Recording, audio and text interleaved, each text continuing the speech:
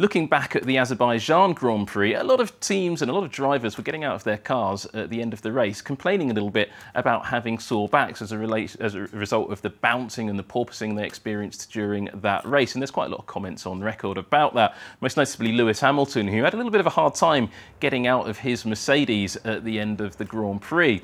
Well, the FIA have taken a look at this situation and have felt that they're not particularly happy with where things are sitting right now, so they are going to step in and take a little bit of action. The exact nature of that action is yet to be fully defined. However, what they are doing is relying on Article 1.3 of the regulations, which define car construction and what is essentially dangerous or what is safe. Now, those terms aren't fully defined, so it's something that we're still looking into, and I think the sport will develop a little bit more as the weekend and actually as the season probably goes on. However, the teams have been told that the vertical acceleration of their cars, how quickly it goes up and down, is going to be monitored quite tightly. Now, every single Formula One car has accelerometers underneath the driver's bottom, underneath the driver's seat, and there are various other systems on the car that can monitor this as well. The FIA are going to be looking at this data in order to determine what they believe is a safe area of operation of the cars. Now, they haven't specified exactly how they're going to do that or exactly what that safe level will be, or even when it will be determined. They're just looking at the data at this point and will probably update the teams either later during the Canadian Grand Prix weekend or even in the run-up to the British Grand Prix at Silverstone.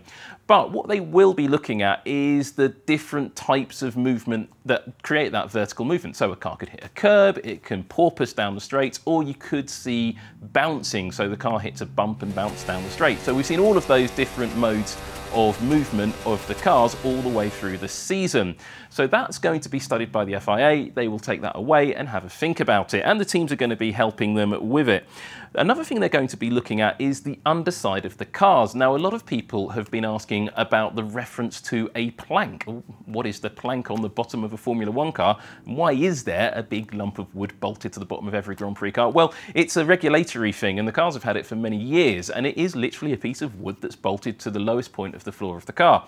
The FIA use it to make sure a car isn't running too low to the ground. If they wear that plank excessively, a car could be disqualified. And that has happened, though it was quite a long time ago with Michael Schumacher in, I believe, the 1995 Belgian Grand Prix, and he spun along a curb. They weighed the plank and found it was excessively worn. There was a bit of an argument whether that should really count, but the disqualification counted after all. So the FIA are going to be looking at that as well. So what can teams do at this stage? Well, very little. They need to understand what the FIA are going to come back to them with, and it's a very difficult area to look at, because once the teams have found what is determined to be a safe setup within whatever limits the FIA decide to go ahead with, that will then be locked in at the end of the third practice session. Then any change to that will have to be proven to be within those safe limitations as well. Now, it is possible that a team may not be able to find a safe setup, may not be able to find a way that the car can operate within what the FIA determines to be a safe window. Now, that car won't be disqualified right away. What the team will be asked to do is raise the rear ride height of the car by 10 millimeters.